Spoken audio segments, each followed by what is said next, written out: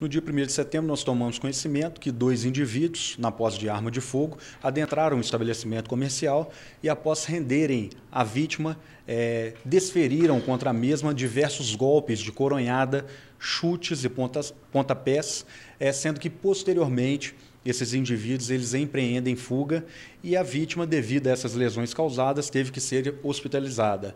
No dia seguinte, esses indivíduos são presos em flagrante em razão da prática de um crime de roubo tentado contra um depósito de gás.